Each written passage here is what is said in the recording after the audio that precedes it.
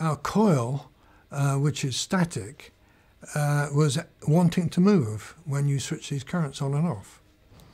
And so that was a major problem. But the second problem was that once the coils moved, they generated noise.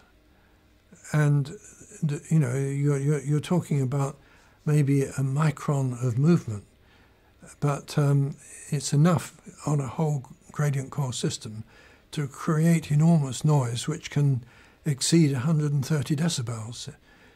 Now, there is legislation at the moment which limits the noise in the workplace from normal machinery and so on to about 95 decibels. So anything above that actually is illegal. And so there is a major move at the moment to try to reduce the acoustic noise. Now, I started on the acoustic noise problem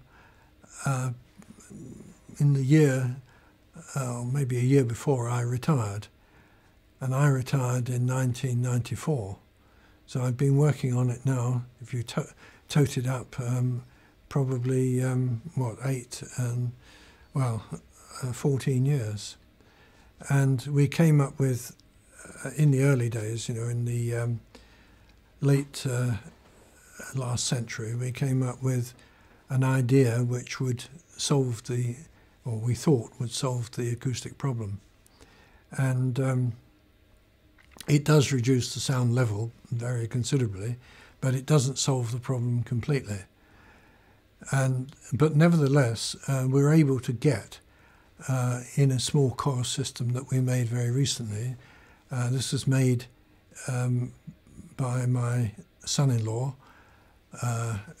Dr. Hayward, and he made a small imaging coil, and we produced a fast image in the 3 Tesla magnet with acoustic noise control.